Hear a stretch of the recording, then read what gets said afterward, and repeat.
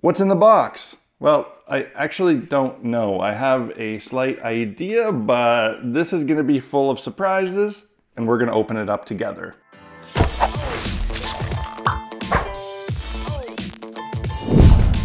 Hey guys, welcome back to another Blackmagic Craft unboxing and review. Well, really this is not a review video because there's no real product involved. Today I'm gonna be opening this mystery box that was sent to me by a viewer, and we're gonna discover the surprises inside together. A bit of context, bit of backstory. There is a channel that I watch regularly called Blandco, and it's a channel where a dude basically just shows his cheap D&D miniature finds. He goes to thrift stores, he orders stuff online, he buys Chinese factory seconds, and he shows all the interesting and unique little cheap minis that can make great D&D figures. He recently did a video where he showed a Star Wars toy that he bought on clearance. I had seen the same Star Wars toy on clearance and for whatever reason decided not to buy it, and I regretted it, and I left a comment saying that, and we got to talking, and he offered to send me that toy because he had an extra one, and I said it really wouldn't be worth the shipping price. However, he decided to instead box up a bunch of stuff and send it to me just to check out. And he said he didn't want anything in return for it. He didn't need a shout out or anything like that. But come on, I'm gonna give the guy a shout out because he sent me this box and paid a ridiculous amount for shipping on it, but also because it's a channel that I really like watching. So go check out Blandco. I'll put a link in the description below. Mystery box, I can't wait any longer. Let's just go open it. All right, I'm super excited to tear into this one. I know it's gonna be very random. Don't really know what to expect other than it will be miniature related. God, strong tape. Crumpled note. Hello, I just threw a bunch of random stuff in here. I'm clearing out space, so this is two birds with one stone. There are a lot of examples of cheap miniatures that I found in the past. I'm sure there will be at least a couple things you can find a use for. Feel free to trash or give away stuff you can't use. Some of the pre-painted factory seconds are missing parts, but you might find a crafting use for them. Thanks again for all the great videos, Blandco. P.S. I threw in a prototype mini in the small white box. Cool, I'll have to keep an eye out for that. This box has a lot of stuff in it. Okay, we got a bag full of various minis in different types of plastics. Take a look at that in detail in a second. I kind of want to just generally get this stuff out and then we'll look at the individual parts. Got these elemental type creatures. I'm assuming this is Skylanders or I don't know, it says Blizzard. So maybe this is a World of Warcraft thing. Either way, some cool translucent elemental type miniatures, individually wrapped. Jeez, went all out here. Oh, we got some stuff on fuse. Okay, so this, I don't know what this is. There's some kind of beast and wheels. Maybe this is some kind of a cart. I assume this is a Warhammer thing. A bunch of shields. I'm guessing this is this a Warhammer thing? I don't know. I'm not sure, but it's there. What is in here? Oh, a bunch of little individual bags. Okay, we got a metal figure. This looks to be some kind of a troll with a wooden club. Pretty nice. Nice mini metal.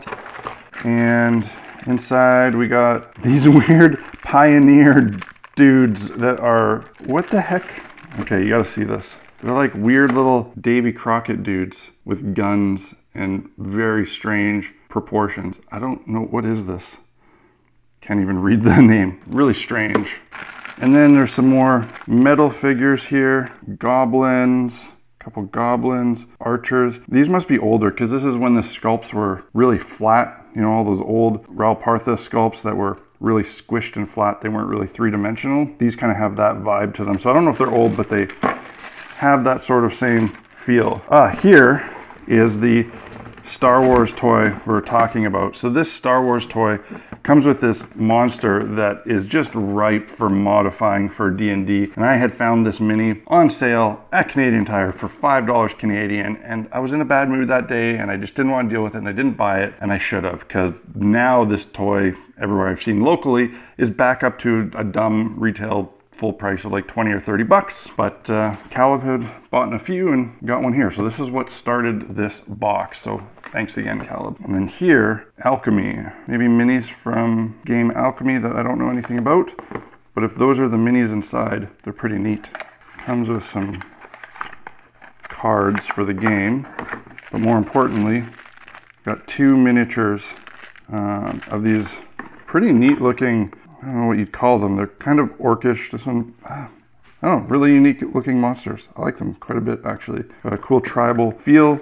Don't know anything about the game, but that doesn't matter because I won't be playing the game. I'll just be using the minis. Oh, these are cool. These are cool. These are color changing ice cubes. He had done a video on these because they make excellent baby gelatinous cubes and they light up and change colors, but they're meant to go in a drink. So you got to make a water connection.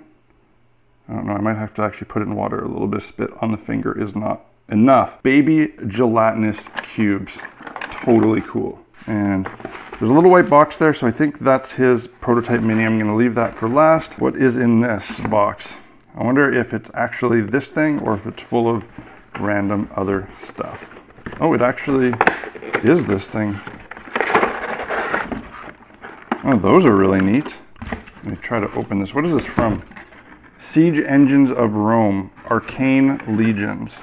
So we got these 2 cool siege engines. These are fantastic. These are really cool. These are really, really, really neat.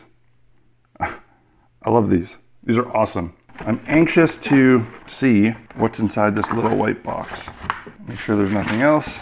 Open with care. So he said it's a prototype mini, so I'm assuming this is a thing he's doing himself. Maybe his own sculpt or cast. I think that's just padding. Oh, there's a... Oh, it is the famous baby owlbear. If you've watched his videos, you know this little dude. He often makes an appearance. He closes out the videos. This guy is awesome. Thank you for watching the video. Is what he says. That is really nice. That is gonna have a special place in my collection. Let's dump out this bag of random little minis. I assume these are the Chinese factory seconds that he mentioned. Basically factory screw-ups that he buys in bulk and cheap. So what do we got here? We got these 2 Pegasi. What's the plural of Pegasus? Pegasuses? Either way, got 2 of those. Got this weird bird warrior dude with a sword. Another one in the same plastic. It's kind of samurai looking guy. Scale's a little bit big on those ones. These 3, they look like orcs. These are really good minis. I like these quite a lot, actually. The face on this guy is awesome. It's got that classic hobgoblin kind of face. Really like those. I'd actually like to find out what they're from. And then we got these 3 berserker looking warriors that are also really nice. I have a feeling maybe these are Russian minis. I've seen Russian minis that were similar to these before on these bases, but if these are factory seconds, I mean, they look great to me. They're gonna paint up just fine. And 2 more Asian inspired heroes, 2 female warriors.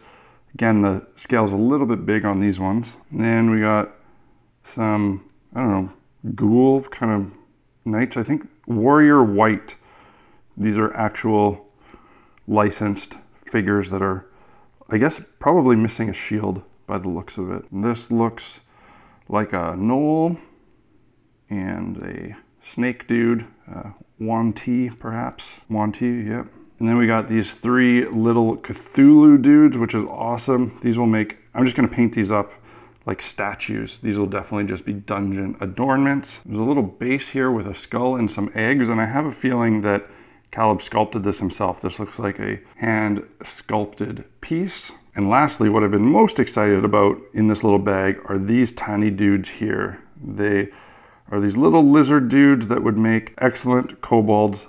I like these a lot. These are probably my favorite thing in the bag. So overall, a ridiculous haul of free goodies from Caleb. He, like I said, clearing out stuff, giving me lots of cool stuff. And I think this is an excellent lesson in how you handle your own collection. We all have a tendency to buy a ton of stuff and hold on to it, and it doesn't all get used, and we just sit on it forever. It almost can weigh us down in a sense. And I think it's good once in a while to purge and go through the things that you know you will never use or never paint and give them away to someone else. And they can go through it and they will get a lot of enjoyment out of some of it. Maybe some of it they won't, and then they pass it on. So I'm definitely gonna make use of a bunch of this stuff, paint it up, and I'm gonna put aside a bunch of it to give away, because we've been doing on the Tabletop Crafters Guild these guild build challenges, and we often have prizes.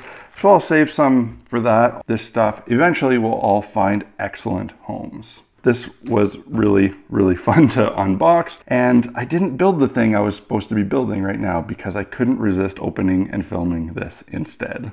I hope you enjoyed this video. If you did, hit that like button and let me know in the comments below. Thanks again to Caleb from Blandco for hooking me up with this sweet surprise box to open up. It was super fun to do. If you want to check out his channel and his videos on cheap minis, I will put a link in the video description below. That's it for this one, guys. Make sure to tune in on Friday for the next build video. See you guys there. Cheers.